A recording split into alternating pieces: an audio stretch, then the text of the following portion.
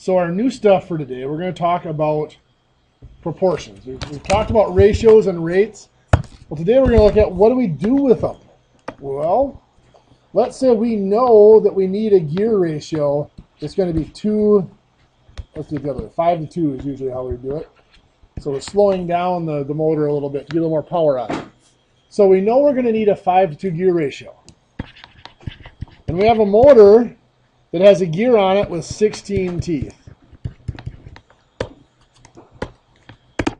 So we know the motor has 16 teeth. We need to figure out how many teeth the other gear has to have to make this gear ratio work. So we have the 5 to 2. Which one of those represents the motor again, the 5 or the 2? The 2. So the 16 teeth also is from the motor. So that goes on bottom. And to solve this, we'll cross, multiply, and divide. 5 times 16 is 80. Divide by 2 makes 40. So we need a gear with 40 teeth on it to mesh with that motor in order to give us the proper gear ratio. Let's see, we have other sorts of problems we can run into. For you guys, the big one's going to be roof slopes. So let's say you have a roof here that has a height of 8 feet on a run of 48 feet. And you want to know what the slope is. Well, a slope, of course, is always out of 12, right? But what numbers go into making that slope? Remember, a slope is rise. What's that? Well, not necessarily inches, but it could be. Inches per foot is what it technically is. But it's rise and run. Which one's the rise? 8. So 8 goes on top here. The run would be not 48, but 24. So now we will cross, multiply, and divide. 12 times 8 is 96. Divided by 24 is 4. So it's a 412 slope.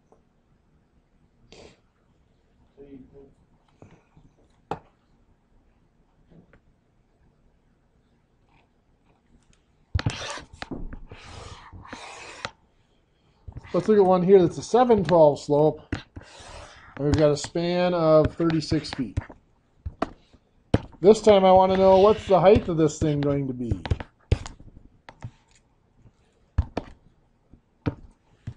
So I have the 712 slope. I'll start out with 712. You guys have seen that symbol before, right? That just means the slope of the roof. We don't write the 12 in there usually just because it's assumed. So at 7 over 12, what's going to go on the other side over here? 18 is going to go top or bottom? On bottom. What goes on top? H, the height, right? That's what we're going to look for. So we're going to do 7 times 18 divided by 12, which gives us 10.5. Now for you guys, 10.5 feet is probably not going to be an acceptable answer. You're going to have to convert that to 10 feet and 6 inches. You guys know how to do that? So you get an answer like, 10.5 is your answer you get. What you're going to do on the calculator, the 10 is the whole feet, so you're going to subtract 10. Then take the 0.5 times 12, converts it back into inches, so 6 inches. Let's say you have something like 16.666666667 feet. To convert that into feet and inches, you're going to subtract the 16. So there's 16 whole feet. You're going to multiply that decimal by 12 to get it back to 8 inches. Those are the ones you guys should start to recognize. Like 1/3 or 0.33333 is 4 inches. 1/4 is 3 inches, and so on. You should start to recognize those common fractions and how many inches they stand for. We'll also look at similar figures. We might have a figure like this.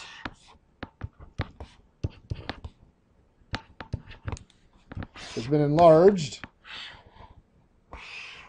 like this.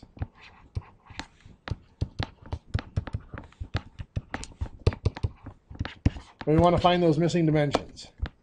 Now we have to be told that this angle and that angle go together, and that this angle and this angle go together, so that we know that they're in the same orientation.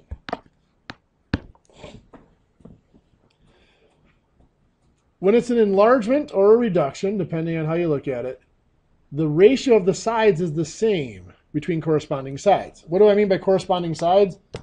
Well, this 10-inch side, when it was enlarged, became the 25-inch side. Those are corresponding sides. They're connected to each other.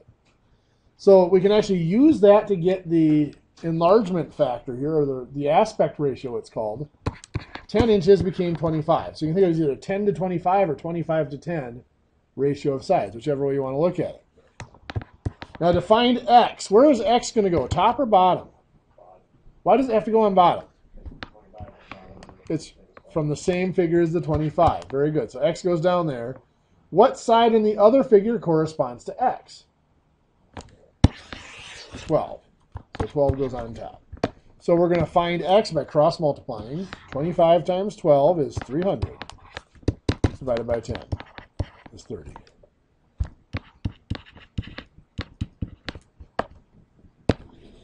Side note, by the way, this is the way I always set them up, but it is by no means the only way to set them up. The 10 is linked to the 25 because the 10 and the 25 are the corresponding sides of the two triangles. The 10 is also linked to the 12 because they're in the same triangle, the same shape. And the same goes for the x. The x is linked to the 12 because they're corresponding sides.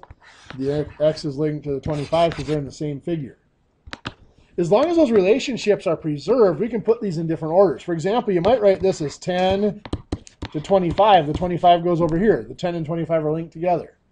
Well, then below the 10 would be the 12, and over here would be the x. Notice you still have the same links. 10 is still linked to 25, and 10 is still linked to 12, just like it was over here. They're just set up in a little bit different way. You could also, take the top and bottom and switch them too. Put 25 and x on top and the 10 and 12 on bottom, or however you want to do that. So there's a lot of different ways these proportions can be set up and are still going to give you the same answer. In fact, you'll see here that even if it's set up this way, it's still going to be 12 times 25, just like it was 12 times 25 over here, and then divided by 10.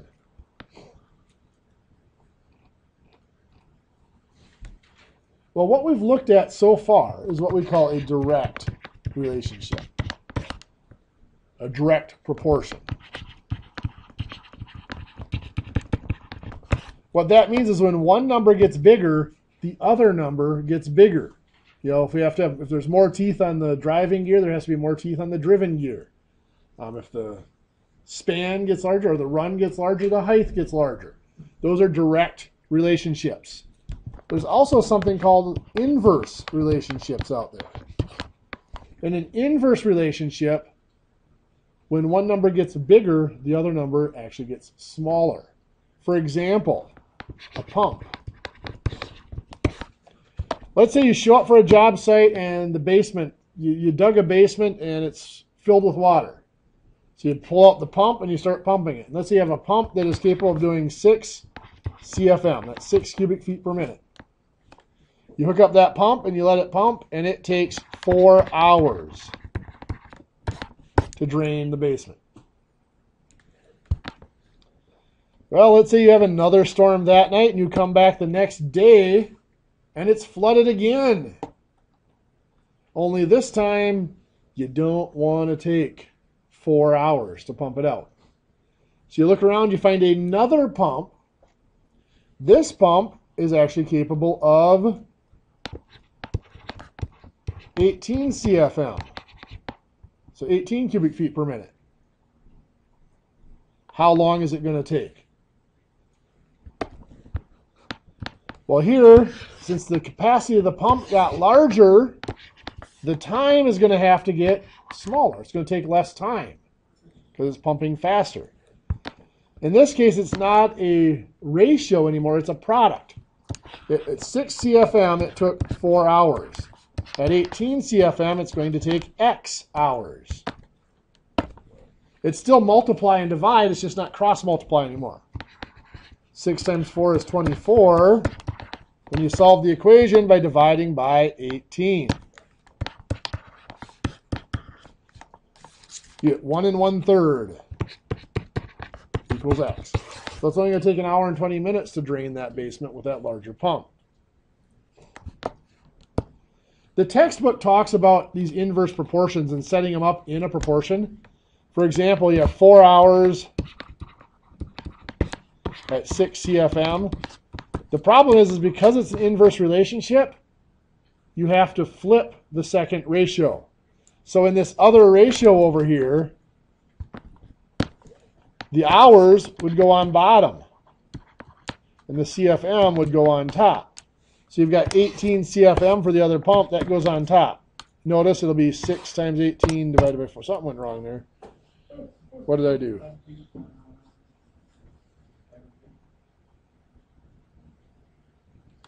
Oh, I know what I did wrong. But I've got to have at least some relationship. I've got to have 6 CFM goes to 18 CFM. But the 4 hours, even though that goes with the 6 CFM, it's going to go on bottom here because it's an inverse relationship. So it's 6 times 4 divided by 18. The moral of the story is setting them up like this is a real pain. It's really difficult to get it right. To me, it's a lot easier to set it up like this. Of the two numbers that go together are going to get multiplied. It's a constant product instead of a constant ratio, like our proportions are. For example,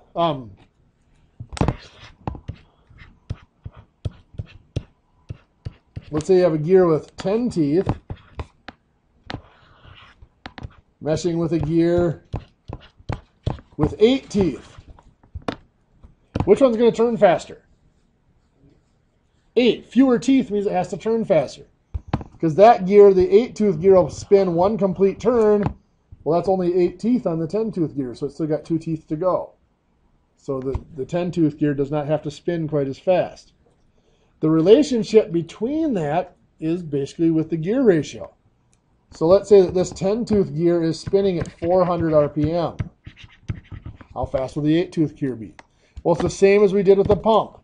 We're going to use the speed times the size. 400 RPM times 10 teeth. Notice that's the same gear. The speed and the size of the same gear get multiplied. And then on the other side, we have the RPM of that times 8 teeth. It'll be 40, or 400 times 10 is 4,000. Divide by 8. I want to be turning at 500 RPM. Make sense? It's like a pulley ratio. Let's say here we have a 10-inch pulley that is turning at 750 RPM. And over here we have a 4-inch pulley. We want to know how fast it is turning. How are we going to set that up?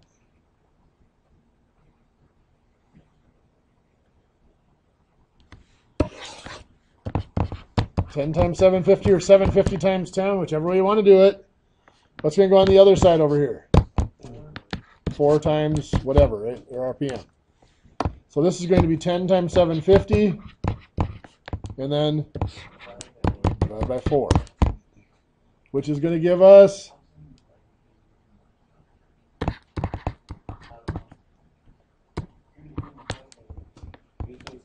1875. That's what I thought. I didn't think it was this one.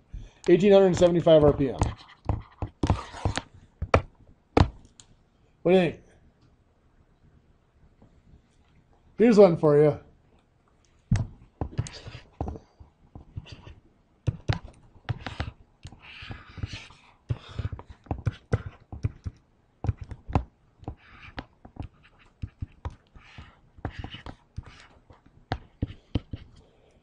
So in this pulley system, we have our 6-inch pulley over here turning at 600 RPM.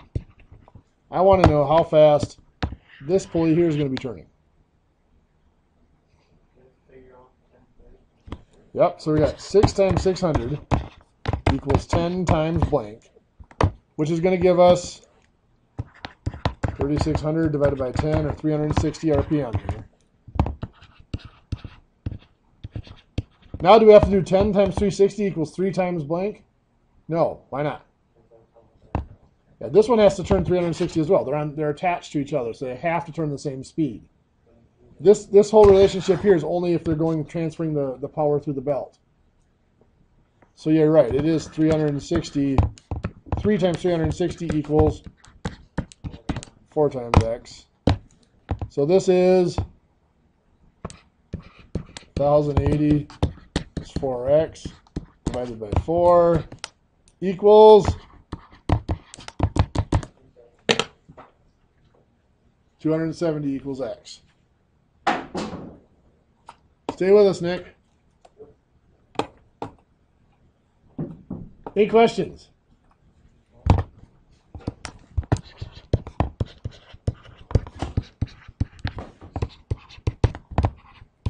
In your book, page 163 through 164, 17 through 31, the odds are setting up proportions and finding missing numbers here for you.